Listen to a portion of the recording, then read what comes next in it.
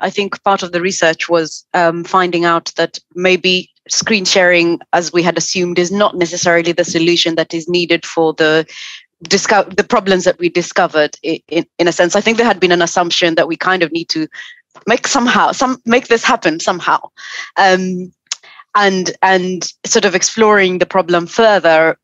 I identified that there were other solutions and other resources that we could use, and I think over time that's happened, or is happening, or certainly was in the process of happening by the time I left.